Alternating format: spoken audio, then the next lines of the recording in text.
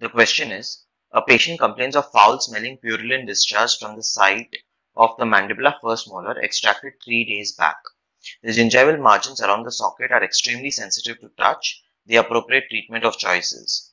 So, what we need to remember is the key point over here is a foul smelling purulent discharge, the mandibular first molar, and that an extraction was done 3 days back. So, it could be that the patient is someone who has undergone a traumatic extraction 3 days ago.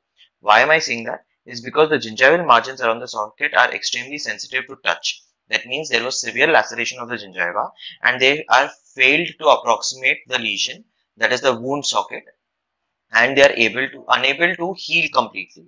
And from this region, you are having a purulent discharge. That means there is some pus that has been occurred, because of which there is some form of infection that is present in that region. So the answer, basically what the diagnosis in this condition is, basically what we call as dry socket, also known as alveolar osteitis. So this is a condition that is seen usually after a traumatic extraction. Most commonly it is seen in the region of the mandibular third molars, because you need an extensive surgery if they are impacted. So disimpaction surgeries usually require more extensive removal of bone, and that is the reason it is very difficult to approximate these lesions, and at the same time it is much more traumatic to the patient as opposed to a normal extraction. Moreover, the blood supply in the region of the mandible is much lesser as compared to the maxilla, because the maxilla has multiple collateral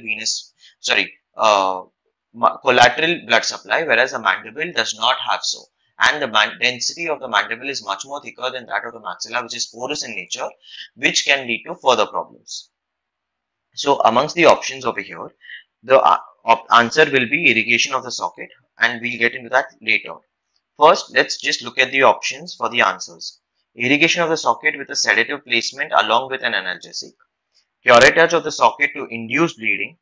Left untreated and observed for a few days, and start with antibiotics. Usually, when it comes to dry socket, one of the most acceptable and easily used treatment outcome for such patients is to place a sedative dressing in order to decrease the pain.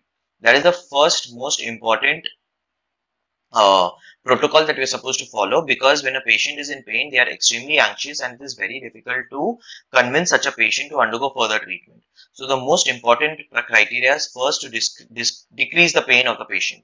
Therefore, the answer is 1.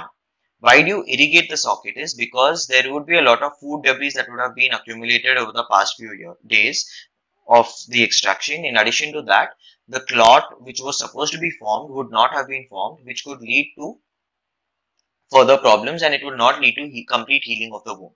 That is the reason why answer 1 is the correct answer over here. Now, what we need to remember about dry socket is, the dry socket that is formed is basically due to, in general, is due to loss of the clot. So in general, what happens is, when you have extract a tooth, there is bleeding that occurs in that place. The blood clots, the clot retracts, and that leads to further events of healing. Whereas in dry socket, what exactly happens is, the clot that was supposed to be formed and retracted gets lost. This lost clot is unable to help in the healing of the wound, and the socket remains open and leads to ingress of bacteria and debris, which can lead to this particular condition. The patient will have a dull throbbing pain and he'll be at complete unease, which leads to further irritation. That is why when in such cases, what we do is we place an oxygen such as zinc oxide eugenol into the cavity, and the patient's pain is first relieved, followed by which, once the pain is relieved, the irrigation helps in clearing and flushing out of the debris, and it also helps in inducing bleeding to some extent. Once this is achieved, the clot formation that has to occurs normally, and retraction undergoes, and finally there is bone formation and healing that proceeds in a normal fashion.